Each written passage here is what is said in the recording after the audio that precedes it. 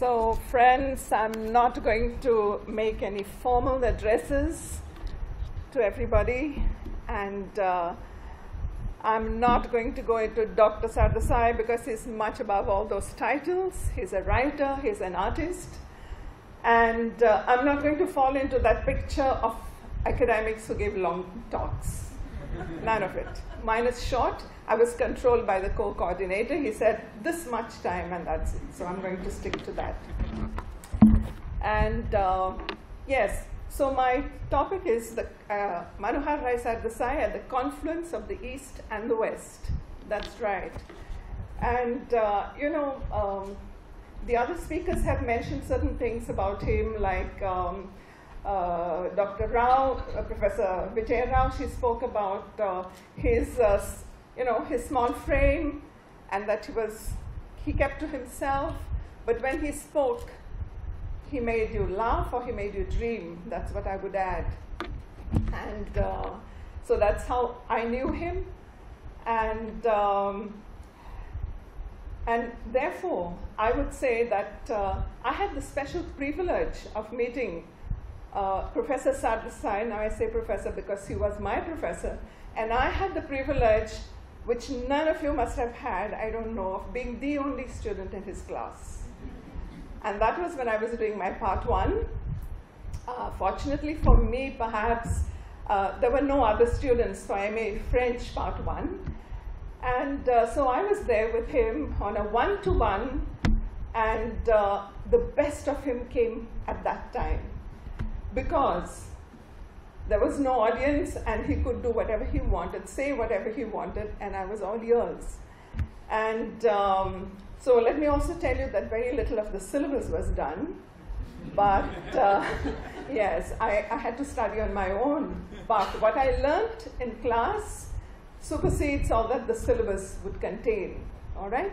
So with this, I start with presenting Manoharrai Sardessai as a multifaceted poet whose work touches the lyrical, the philosophical, the social, and the patriotic. So in this book of mine, where I have put some of his translations, I do not claim that all his work is here, it's not. So these are some Konkani poems that I have translated into English, and the French poems, which I have included but not translated, strangely.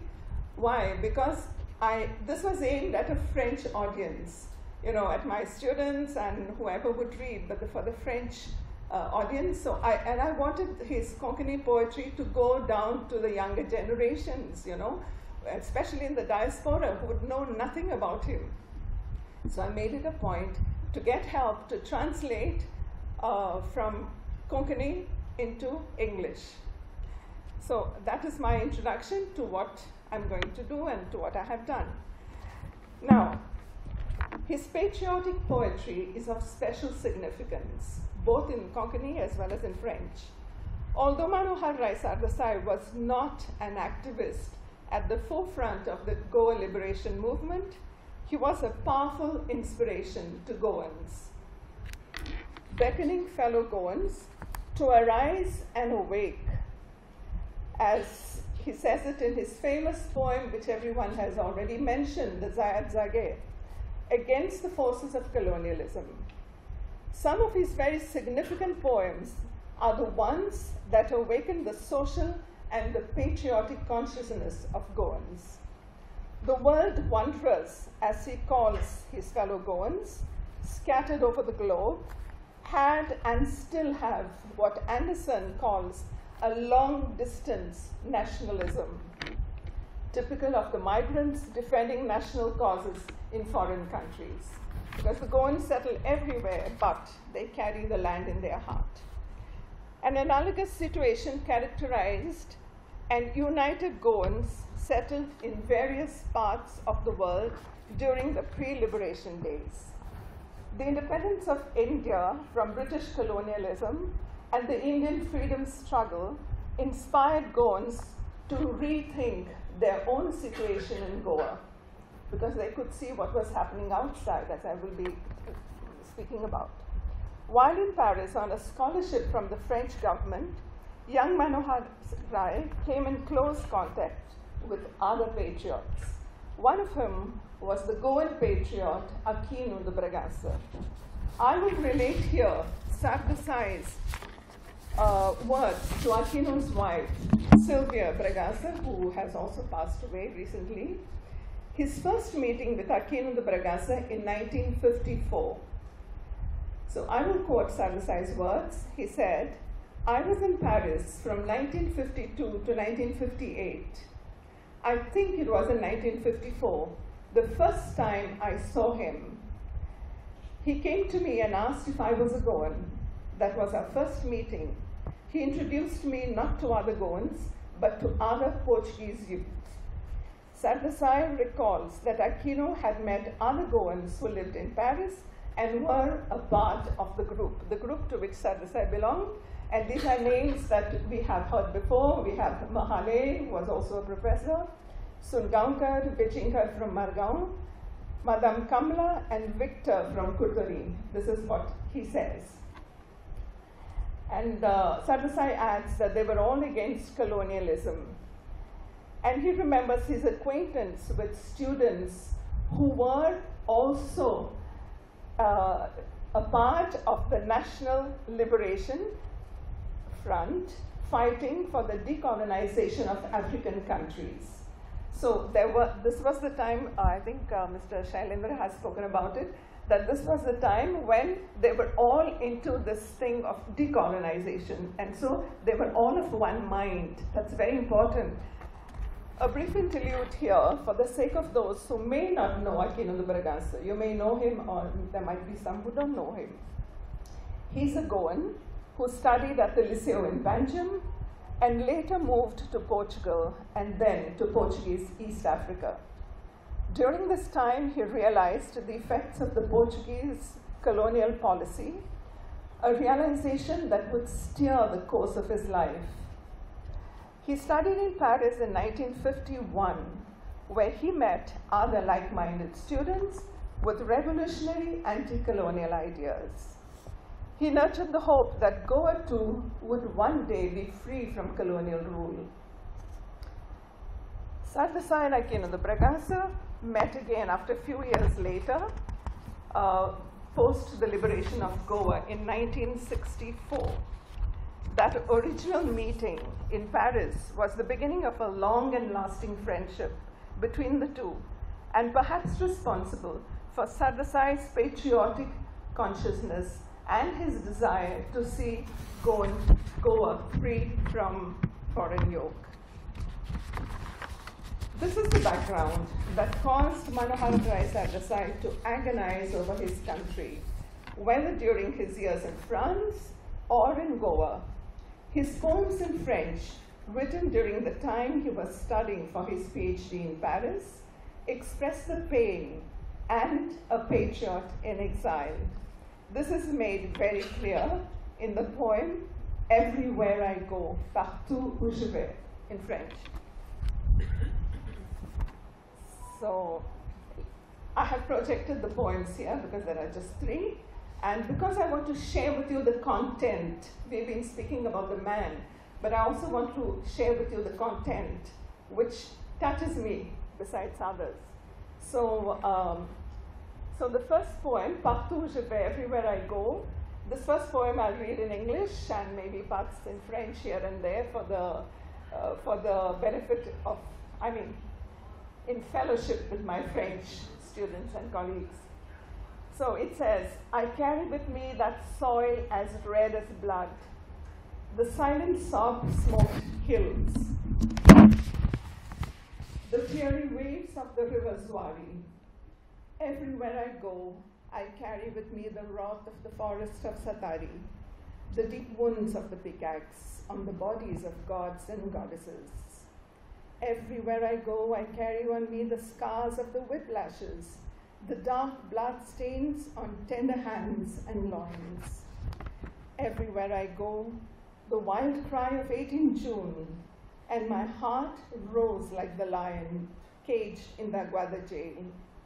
My spirit closed, my blood boils, my heart bursts like the grain of rice over the blazing stove. Partout où je vais, je porte sur moi, you can see the translation, les blessures de ma terre natale. Sans ton amour, loin de ta vie, Goa, je ne sais pas comment vivre.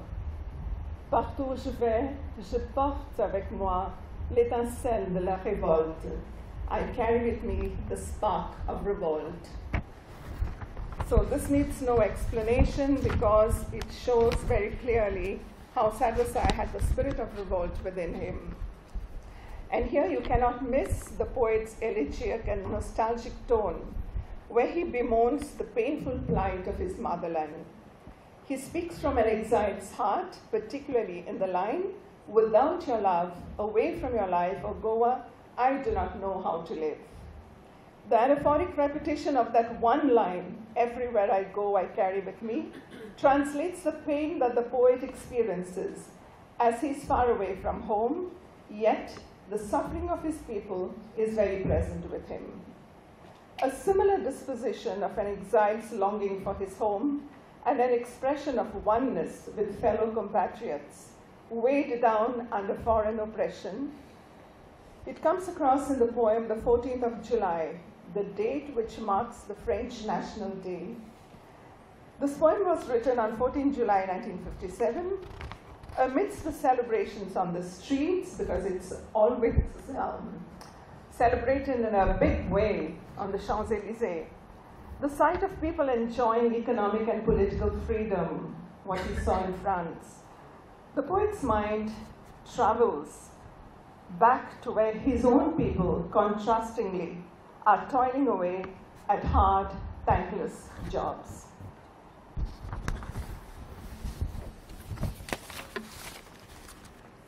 The 14th of July, 14 July. Change.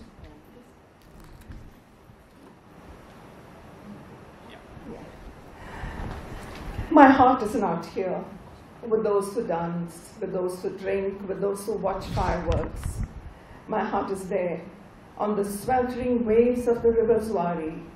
My heart is with those who cast their nets on the seashore at Kolbar.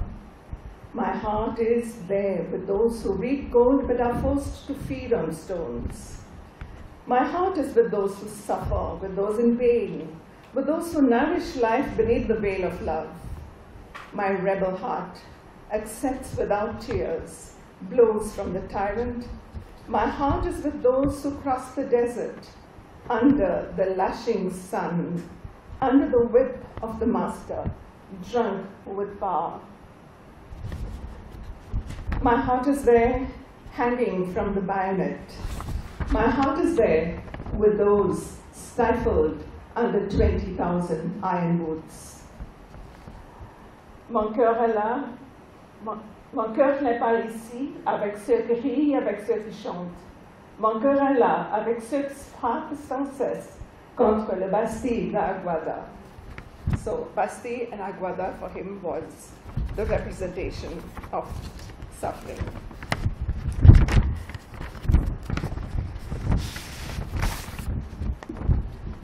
I will share with you one more poem in French before I conclude this presentation, but it would be only in place to take a look at Manohar's aesthetic view on poetry. Taken from the article, What's a Good Poem?, published in the Journal of Indian Literature by the Sahitya Academy in 1987. So because we cannot speak of the poet without knowing what did he really think about poetry. It's important to do the connection. I always feel I'm in class, sorry. I think poetry is the highest form of literature, I'm quoting Sardessai, since it expresses the most in the fewest possible words. A good poem should possess this quality of terseness, brevity. It should say much more than the sum of words. Poetry is born when words start dancing. A good poem should possess this quality of music and rhythm. It should be like a mantra, an incantation that makes your whole being vibrate with the primeval sound. The word is perhaps the most ethereal and the most potent medium of artistic expression, being at the same time a sound, a color, a thought, a feeling, and a vision. A good poem should possess all these qualities. It should make you think, should create before your mind's eye colorful images, should elevate your heart and reveal to you the beauty and the richness of life. Besides being inspired, it should also inspire. So we'll see the last poem, Farewell Paris. Now, Manoharrai's poem entitled Farewell Paris was written in 1955. While all along he pined for his motherland, strangely, his last days in Paris at the end of 5 years are filled with regret. He was feeling sorry to leave Paris because there was so much more there, I guess, which met his intellect, you know. A sense of loss. He had a sense of loss while he was there.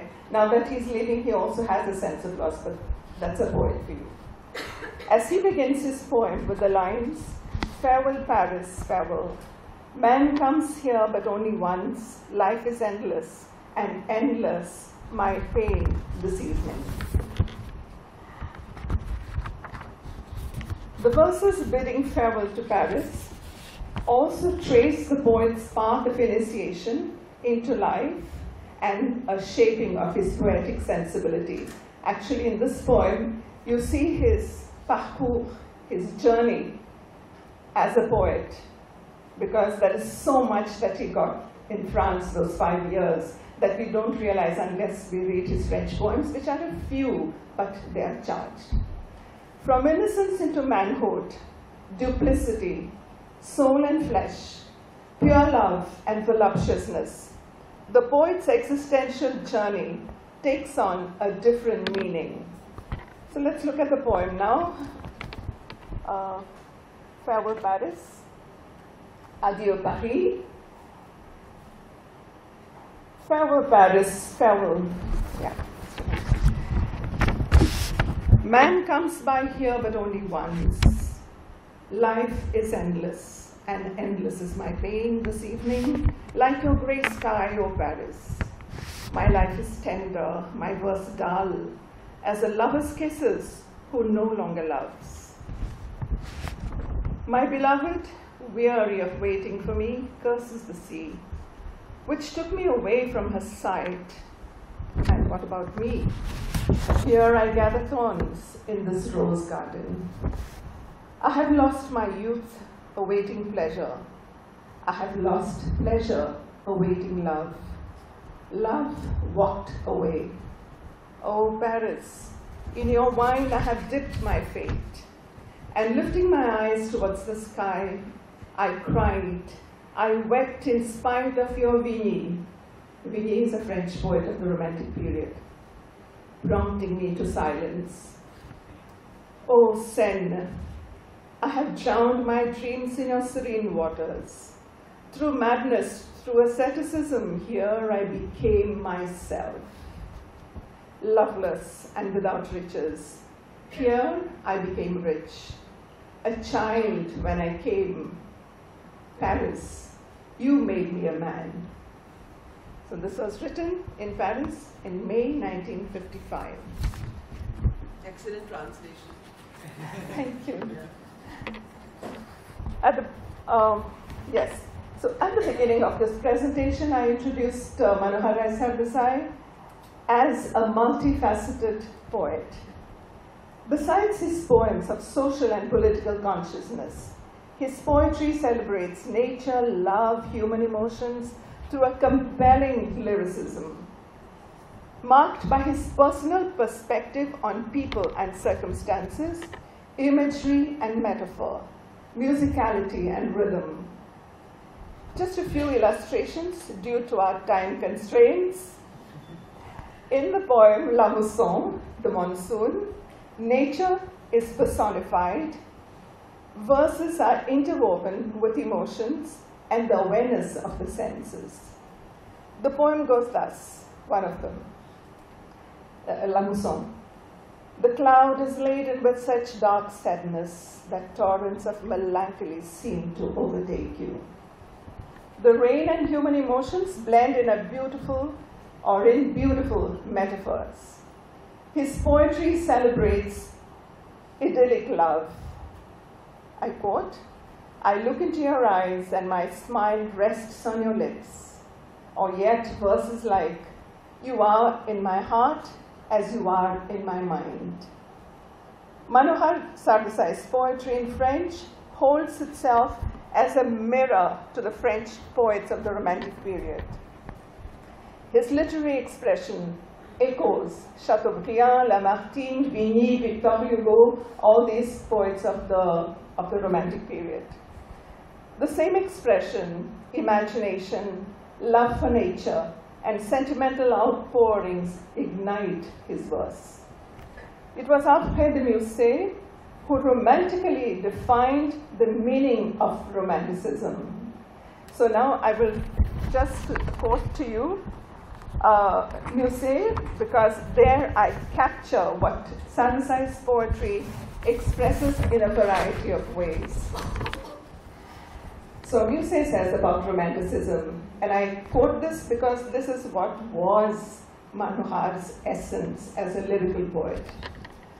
"Romanticism is a star which weeps, the wind which cries out, the night which shivers, the flower which gives its scent, the bird which flies. It is the infinite and the starry, the warmth, the broken, the sober, and yet at the same time the plain and the round, the diamond-shaped, the pyramidal, the vivid, the restrained, the embraced, the turbulent." So friends, as a tribute to Manoharrai Sardessai, we will now listen to the song Zayat Sage. It's a song. We've been talking about it, but let's listen to the song. It's worth it. It was sung at the time of the release of this book by the Kotter family here. Shubhat Kotter is...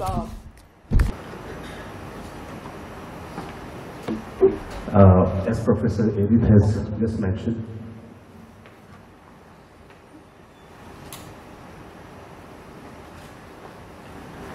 this song was sung 10 years ago, and I'm singing it 10 years hence, so there may be some flaws here and there, so kindly bear up with me. But this is not going to be me singing here.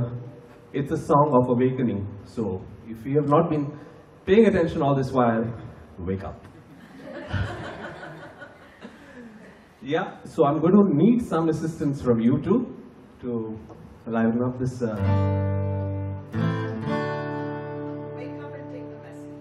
Yes, wake up and take the message.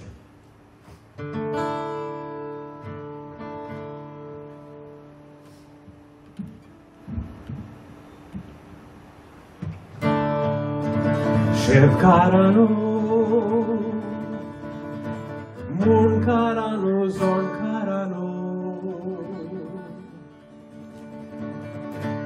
Gaukarano, Zayat Zake, Zayat Zake. Gaukarano Zayat Zake, Zayat Zake. Gaukarano Zayat Zake, Zayat Zake. Gaukarano Zayat Zake, Zayat Zake. Mun Sofi.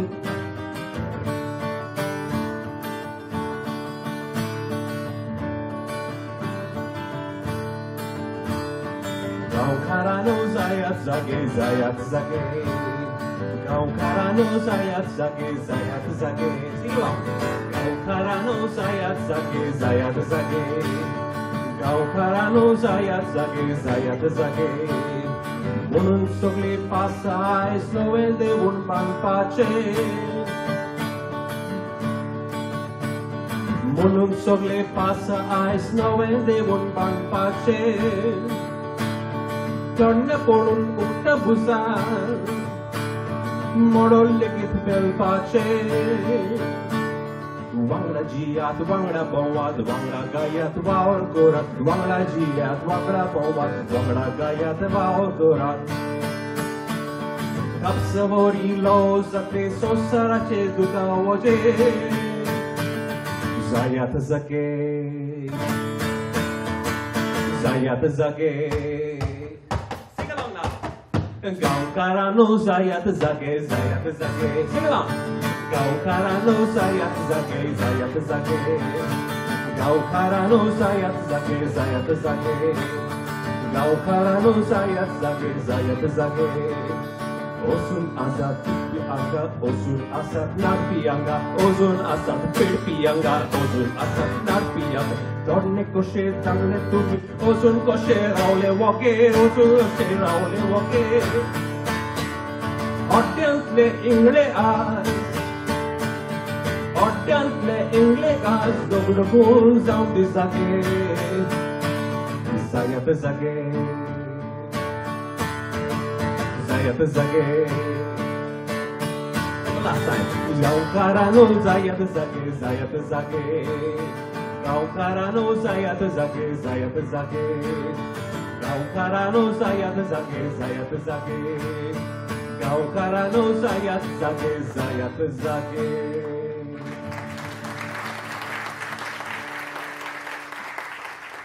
Thank you. Well, this, as you know, the lyrics were written by Dr. Manoharrai Sardessai, but the music was set, it was set to music by Ulas Bunyao, also known as Gunje Shahid. So I have sung a small rendition of his, otherwise the poem is very big, yeah? But you can make out the love he had for Goa, and I think you should too. So, Zayat Zage.